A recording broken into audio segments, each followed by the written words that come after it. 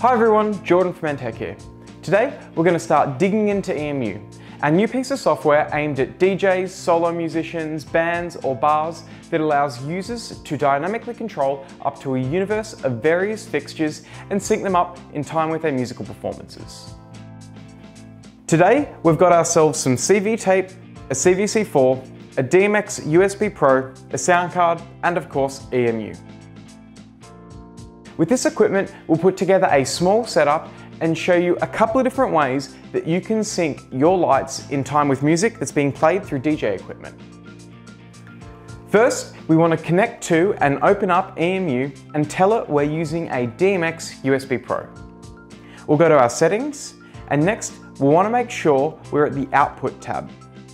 To configure the output of a DMX USB Pro, simply locate it on the list and tick the Enabled checkbox to begin outputting from your DMX USB Pro. If your hardware can output multiple universes, you may need to select which universe you want EMU to run through. The next thing we need to do is assign our fixtures. We'll do this by going to our patch, which is accessed with the button at the top right of our UI. Then we'll need to browse the manufacturer's list to find the right one for us. EMU has access to the entire Cresset fixture library. So whether you're working with some inexpensive pars or moving heads, or you're integrating into a venue with a more professional lighting setup, you'll be able to quickly build or modify your show to suit the different fixture setup available to you.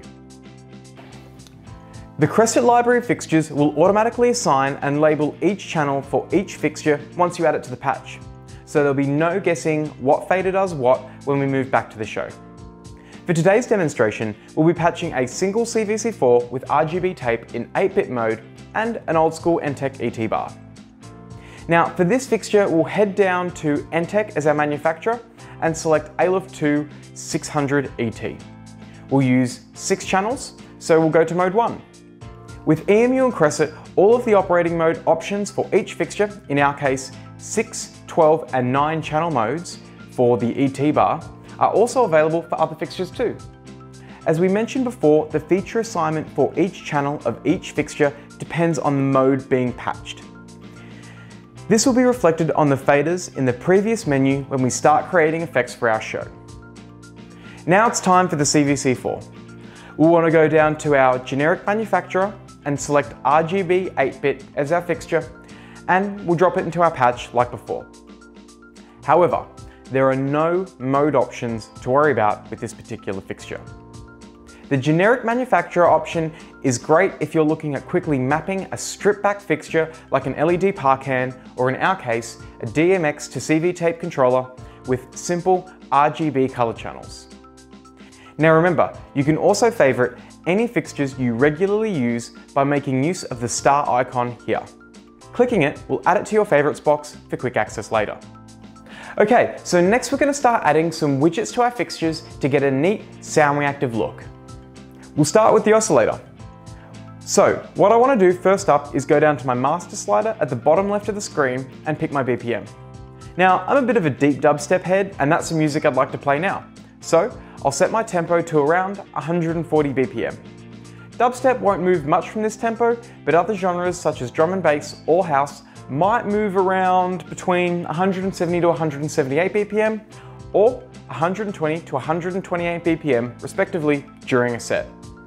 If you're a DJ playing for a few hours or jumping genres and tempos, you can totally map a MIDI knob to this setting and change EMU's tempo as your set progresses.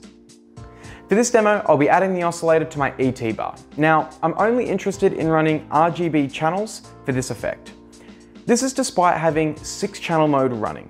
I've done this because 1, I'm only running 9 of a total of 512 channels across both fixtures, so I'm not limited for space on my universe. And it's nice to have full control already mapped in case I want to turn my white or amber channels up on the ET bar with the faders here. This allows me to illuminate the room for whatever reason. Next, we'll start setting up my CVC4 and my sound tracker. We'll need to set up my sound card to do this. Today, I'll be using a Traktor-compatible Traktor Audio 10 as my sound card running into EMU. This is because it's got RCA inputs already, which is handy, and it's what I've got lying around. Just to be clear, this thing is way overkill for the application. Behringer make really good, inexpensive RCA sound cards if you need one in a pinch. You'll also note we're using a Pioneer DJ M mixer, and we're plugging the Audio 10 directly into the record out. This is because on Pioneer mixers, the record out output isn't affected by DJs constantly turning up the master volume. Now let's get EMU to recognize our sound card. I'll head over to the settings page and click on the audio tab. Here I can set my audio input device. I'm on input C, so I'll select that from the drop-down box. I can also set my audio tracker frequencies at the same time. I'm going to run 3 channels of my fixture, R, G and B. So I'll set up my tracker to work with this. I'll set my low range to run from 30 Hz to 800. I'll keep my mids where they are, and the same for my highs. I'm going to ignore the use of my sub channel, which is why I've changed the bottom frequency of the low channel all the way down to 30 Hz. You can decide what frequency ranges are going to work best for your setup and music. It may take a little bit of trial and error. Now it's time to add effects to our fixtures. We'll start with the oscillator. On the main show screen, select a fader, then move over to the right where you'll find the oscillator widget. The waveform drop-down box is currently set to off, so let's add a sine wave. For my effect, I'll set my chase to 0, my shape to 50, my amount to 128, and set my phase for each fader to be split into thirds. Be aware that EMU doesn't represent phase in degrees, but rather as a number between 0 and 100. So, if you want to split your wave into 3 pieces, you'll need to set your phases to 0, 33, and 67. After you've added an oscillator to a fader, you'll see it added to the oscillations list over here to the right. This is where we will need to select the fader oscillators in the future if you want to modify the previously set settings. Let's move over to the sound tracker where we finish off what we started. Similar to the way we add oscillators, we'll first start by selecting the fader we want to respond to our effect. What we first want to do is select the desired audio band for the fader. I'm choosing red for low, green for mid, and blue for my highs. And as before, I'm not using the white channel. Then we'll need to sort out our level, attack, and release for each fader. Just like the oscillator, this is something that you'll have to play around with yourself.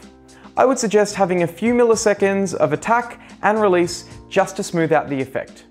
Unlike oscillators, if you click the fader, you'll be able to edit the sound tracker settings you previously set.